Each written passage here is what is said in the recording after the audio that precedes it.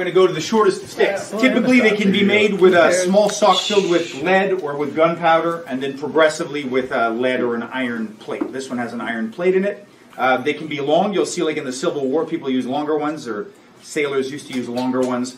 But they were typically associated. They became smaller and smaller, very heavy, and they became associated with hooliganism and with crime. So that was like primary weapon in 1920 to beat up rich people and take their money. That was your mugging tool. So as a result, there was a period in history in the 20s to the 40s where they were so widely used by the Irish that when the Irish became the predominant population percentage of police in, let's say, like New York City, for example, it carried over. And so you had a lot of police using that as a typical backup weapon. But as short as it is, this doesn't do much on the body.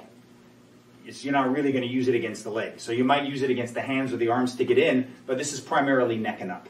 So when you use a blackjack or a sap, as a cop, you start having a lot of traumatic brain injuries, right? And so because of that, and because of the reputation with hooliganism, they became banned. Cops weren't allowed to carry them. This is, I believe this is banned in more states than switchblades in the U.S. Like, this is that illegal. In Canada, they're specifically mentioned in the criminal code.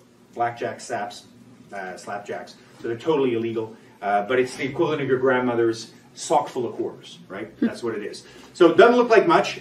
When they're short, because they're trying to maximize length, normally you're just going to grab the bottom of the tier like that, and they usually have a strap on it. Some of the straps are smaller. You'll see it's just for like 2 fingers, and you're really allowing it to go. So there's 2 ways we can use it. We can use the edge. Again, it doesn't look like much, but that's going to break your hand with a small tap.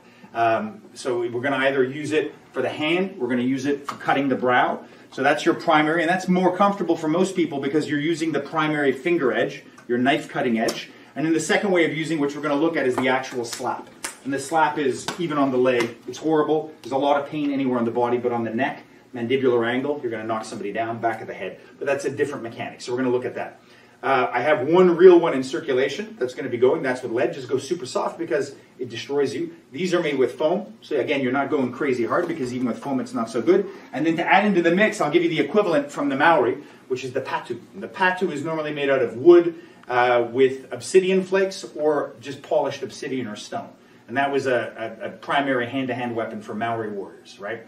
So again, same deal. It's wood. It looks a little bit odd at first, and when you first hold it, you don't think it's going to be strong. Sometimes they'll have a thong or a rope around it, and they'll spin it. They'll spin it and whip it, which exceeds our population capacity today. So, right? So the first thing we're going to look at is how we can address the hand. So if I have Ian up here for a second. So if I'm working, right, with the foam one, you can tap with the patu or the actual blackjack. I would not recommend it. We're going to rotate this around so you have an idea.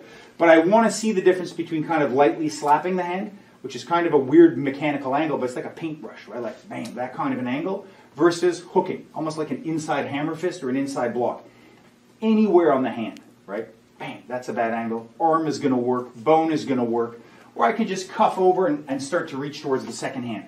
We're not even going to think of the head yet. I just want you to get precision. Think of ways you can slap, hack and cut, hook over. You can use the pommel. Right? This is also iron here, right? Metal.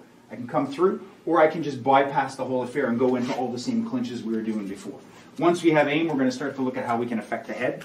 If you're using foam, again, you can smack a little bit, like that. You'll get a little bit of a whack, but once you've had it 20 times, you can go a little bit harder. Even this, not so comfortable, and if I start to hit with the edge, you can still see what it does to the hand. You still break a bone with Mac, yeah? So gentle, soft, push. Go.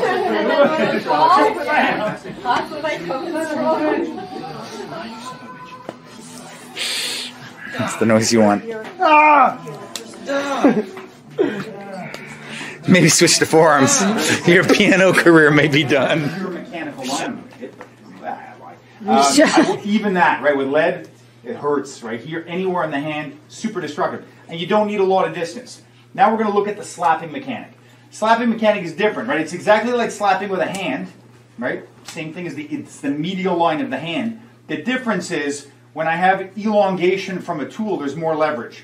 So my grip will tend to fail here, which is fine. That's what the tether is for, right? So I can use, I'll use your thigh, right? That kind of a shot. Look how small the mechanic is, right? Bad.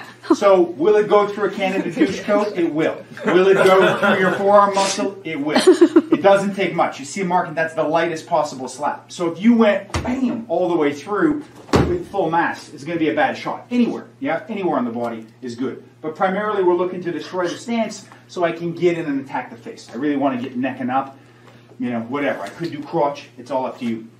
So we can mix now between the slapping hit and the cutting hit.